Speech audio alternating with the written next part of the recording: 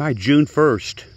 Yeah, I tell you, I like these conditions. I'm trying to beat the rain today. There's a front coming through, and I like going out trying to look for snakes before the front hits.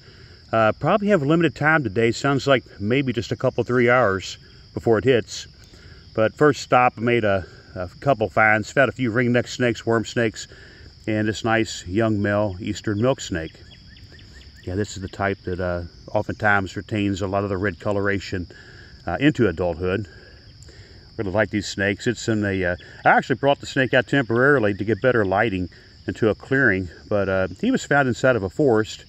So once I get finished with this video, I'm gonna walk him back to the forest he came from.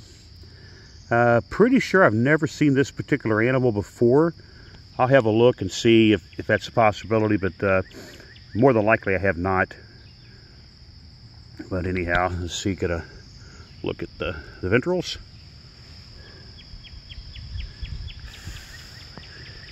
Yeah, there we go.